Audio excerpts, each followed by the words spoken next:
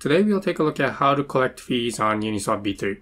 So inside the official documentation, the first thing that I'll do is scroll down and copy the sample code. So I'll scroll down and copy this part of the code.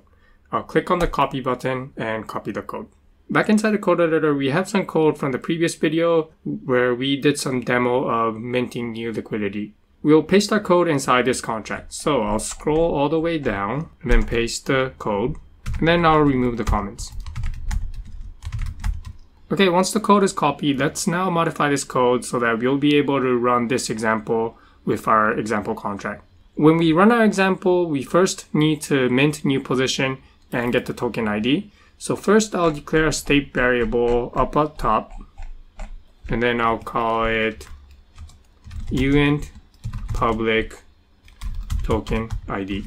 And for this example, the first thing that we'll do is call the function mint new position to mint a new position and receive a token ID. When we call this function, if we scroll down, you can see here that we're calling an internal function called create deposit, passing in the token ID. So inside here, I'll assign the token ID to the state variable, saying token ID is equal to token ID.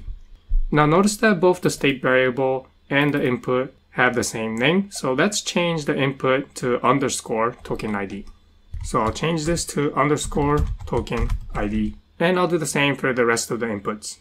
Okay, I think we're done, and we can now modify the code to collect fees from Uniswap V3. Since when we call the function mint new position, we are assigning the token ID to a state variable, so we won't have to pass it as an input inside to this function. So I'll remove it from the input. Also for this example, the owner of the token ID is this contract, so we won't have to transfer the token ID into this contract from message.sender. So I'll remove this code. So the first part of the code example, we see that we prepare some kind of param to be passed to Uniswap V3 and then calling a function collect. Here we're saying that we're collecting the fee for token ID, recipient is this contract, and here we see two parameters, amount 0 max and amount 1 max. What are these inputs used for? Looking at the code inside Uniswap V3, it looks like amount 0 max and amount 1 max are used to put a cap on the amount of fees that you collect. So back inside our code, what this part of code means that for token 0, we're telling Uniswap to collect all fees by saying amount 0 max equals to max of uint 128. And likewise for amount 1 max, we are telling Uniswap to collect all fees for token 1. Okay, once we prepare the parameters, we can collect the fees by calling the function collect on the non-fungible position manager, passing in the params. And in return, we get amount 0 and amount 1 back. These are the amount of fees that we collected. Now, send to owner is an internal function that we copied over from the official documentation of Uniswap V3. However, we won't be sending tokens to anyone. For this example, we'll just log the amount of fees that we collected inside this contract. So I'll type console.log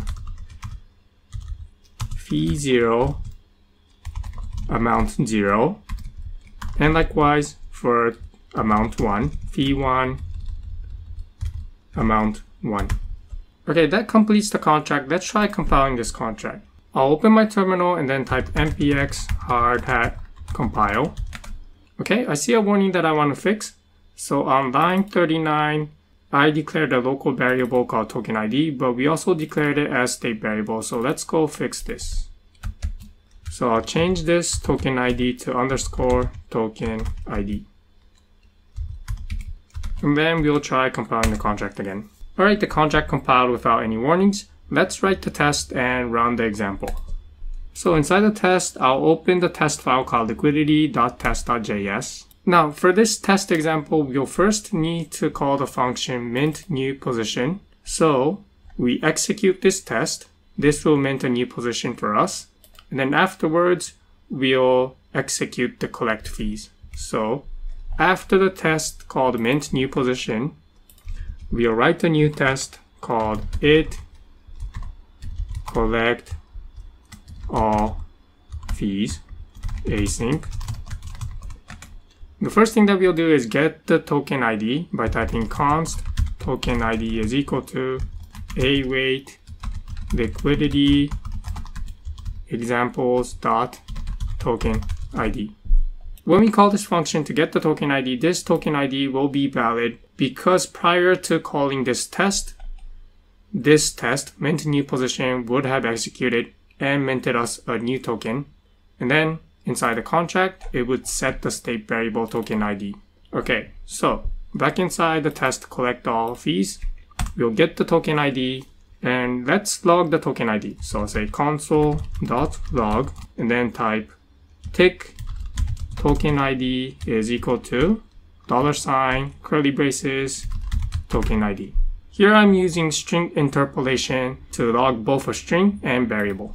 Okay, the last step is to call the function collect all fees. So I'll type await liquidity examples dot collect all fees. Okay, let's run this test. I'll open the terminal, clear the logs, and to run the test, I'll type npx hard hat test. The name of the test is under test liquidity.test.js. Okay, the test passed. First, they call the function mint new position to mint a new position, and in return, we got a token ID of 301349.